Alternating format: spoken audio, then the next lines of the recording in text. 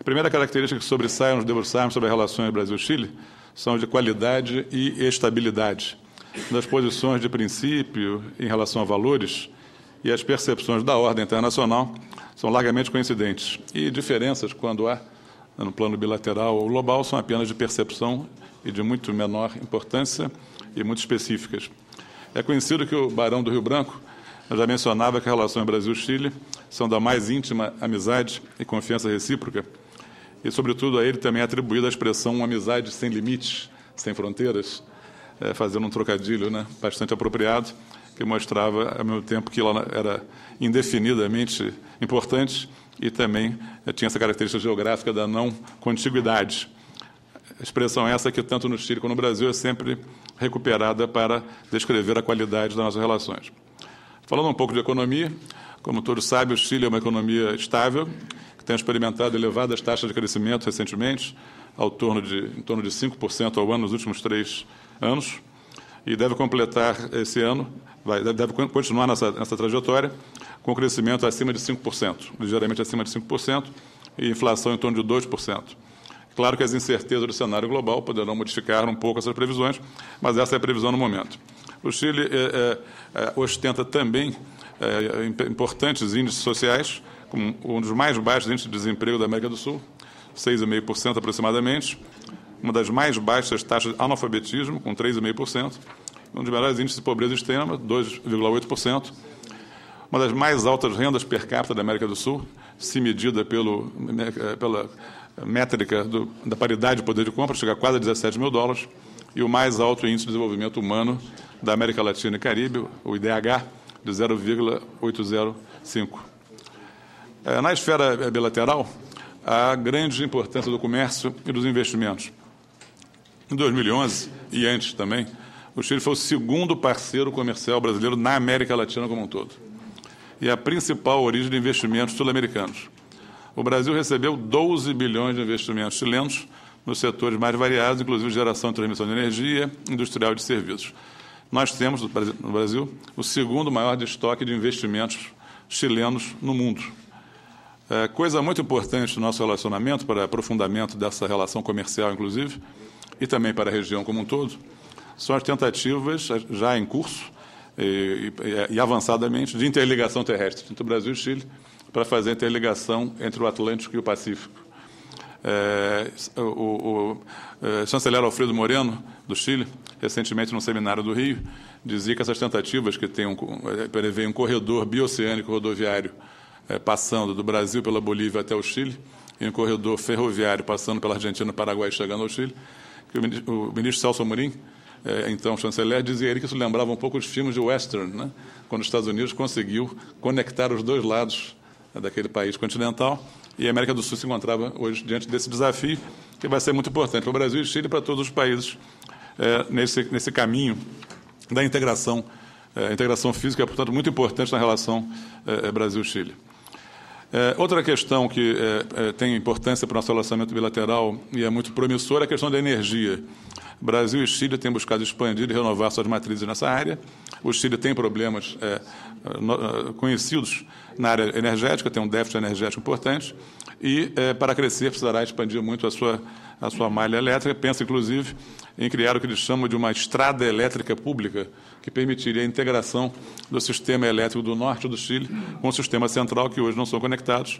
Aí há uma possibilidade de cooperação com o Brasil, através de empresas brasileiras, da nossa conhecida expertise em planejamento estratégico e em hidroeletricidade. Outro tema que nos aproxima bastante, Brasil e Chile, é a alta importância que dois países atribuem à inclusão social.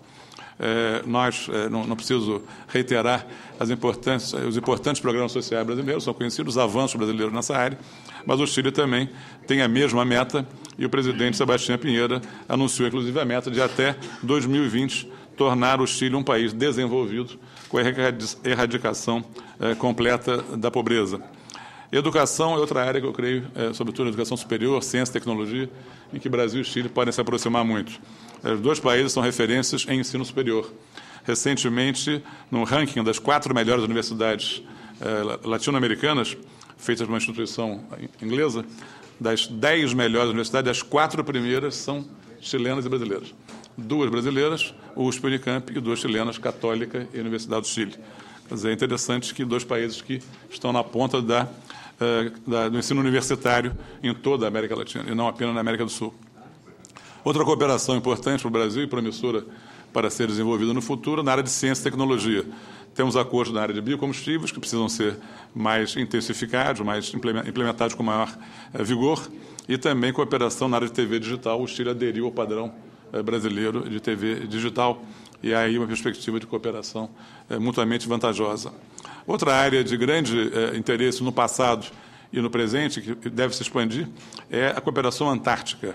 O Brasil já tem cooperado com o Chile nessa área, o Chile tem uma tradição muito grande, e é preciso sempre reiterar que o incêndio que houve na estação Comandante Ferraz, em fevereiro último, teria sido muito mais grave não fosse a solidariedade do Chile, naquele momento, em momentos anteriores sempre presentes, e há um acordo de cooperação em perspectiva antártica para completarmos a sua negociação e assinarmos proximamente, intensificando a cooperação também nessa área, que é de alta importância para a cooperação científica e tecnológica.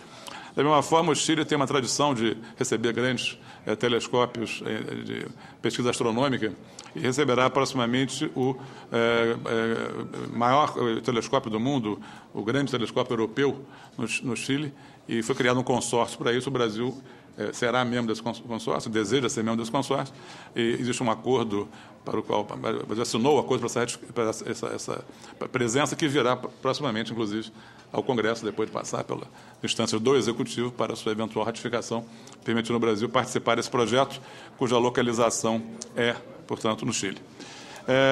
Mais amplamente, passando da área bilateral, não podemos ficar apenas nela, embora ela seja, digamos, o centro da atenção do embaixador que vai para um posto bilateral, mas como pano de fundo continuam as relações regionais e até as multilaterais de cooperação em fóruns como as Nações Unidas, que o embaixador Figueiredo nos vai representar. E é importante dizer que Chile e Brasil pensam muito parecido nas duas áreas, tanto na regional como na área global, portanto, cooperamos com grande tranquilidade. Recentemente, o chanceler patriota, nesse mesmo seminário, Relações Brasil-Chile, que eu mencionei, que foi no Rio de Janeiro, em outubro, ele dizia do privilégio da região sul-americana. A região sul-americana é uma região que vê uma paz, na ausência de conflito, que vemos agora mesmo no mundo inteiro, vários focos de conflito persistentes e até, às vezes, reativados. A América do Sul vive uma paz muito grande, nível de armamento baixíssimo, uma zona livre de armas nucleares, uma zona de alta cooperação política, crescimento econômico, inclusão social, busca do desenvolvimento social. Então, a região como um todo vive um bom momento, e Brasil e Chile são atores importantes e que se coordenam bastante frequentemente, sempre com grande êxito. Por exemplo, o Chile foi o primeiro Estado associado ao Mercosul, em 65. Contribuiu de maneira decisiva para a integração através da Unasul, exercendo a primeira presidência pro tempore. É hoje o presidente da CELAC, da Comunidade dos Estados Latino-Americanos do Caribe, e vai sediar a próxima reunião da CELAC, agora em janeiro de 2013. Portanto, esse papel é muito importante de ambos os países na coordenação de posições nesses fóruns Mercosul, Unasul e CELAC. Outra coisa, e que se refere novamente à posição geográfica, digamos assim, oposta dos ambos os países, é que o Brasil tem uma grande experiência com a África e o Chile tem uma grande experiência com a Ásia. Ambos os países têm redes diplomáticas e contatos comerciais muito importantes nessas duas áreas. E buscamos também trocar experiências nessas áreas. Proximamente devemos organizar, nas academias diplomáticas brasileira, Rio Branco e Andrés Bello do Chile, um seminário em que haveria ou talvez na Andrés Bello no Chile, uma troca de experiências, em que o Chile explicaria, mostraria um pouco ao Brasil como tem sido a sua presença na Ásia e na região Pacífico, tão importante para o mundo hoje, e o Brasil explicaria um pouco melhor a sua política de expansão e de relacionamento com a África. Cabe dizer que o Chile, por ter uma rede muito menos importante de embaixadas na África, pediu recentemente ao próprio Brasil que organizasse a missão do seu subsecretário de Relações Exteriores e vice-chanceler, embaixador Fernando Schmidt, que foi uma missão exploratória à Nigéria e à Gana, recebendo apoio logístico das embaixadas do Brasil em Abuja e em Accra. Então, são duas perspectivas interessantes de cooperação extracontinental, o Chile interagindo conosco em relação à Ásia-Pacífico, onde ele é membro de várias organizações, e o Brasil também ajudando o Chile a intensificar a sua presença na África.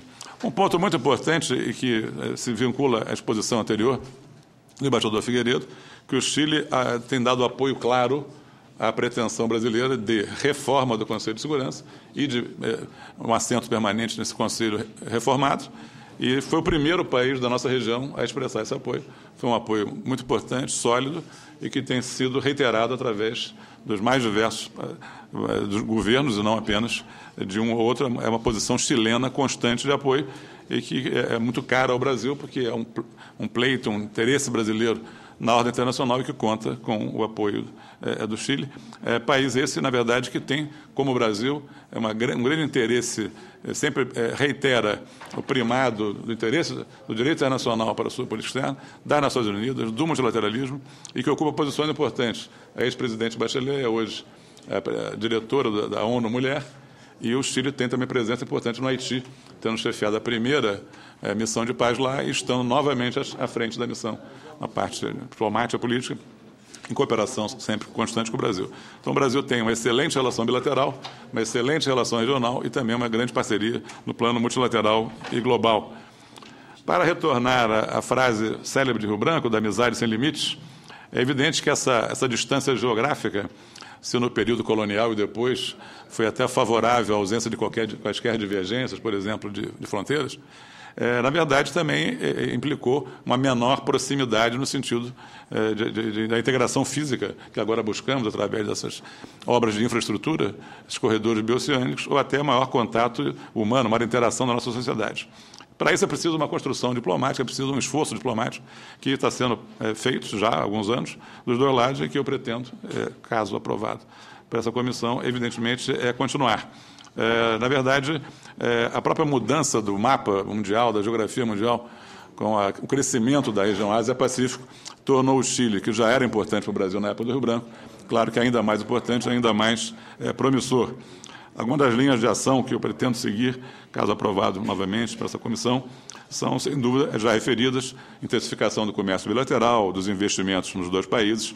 Temos, como eu disse, 12 bilhões de investimentos chilenos aqui, 3,5 bilhões brasileiros no Chile, obras de infraestrutura importantes, como os corredores bioceânicos, cooperação energética, ciência e tecnologia, cooperação antártica e articulação constante diplomática para assuntos de todas essas organizações, Mercosul, Unasul, sei lá, que outros que eu mencionei antes.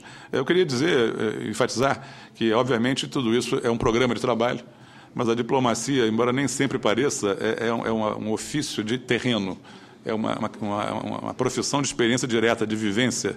Se fosse assim, não seriam necessários embaixadas, embaixadores e consulados. E apenas um contato concreto ao longo de vários anos num país, com o seu governo, com o seu parlamento, sociedade civil, setor privado, academia, que se vai construindo uma nova ideia do país, buscando esses estímulos para novos projetos, e tenho certeza que muito do que aqui é colocado como projeto tomará um matiz muito mais concreto e até ideias novas que não se pode vislumbrar de longe no contato direto, caso seja possível, com a realidade do Chile.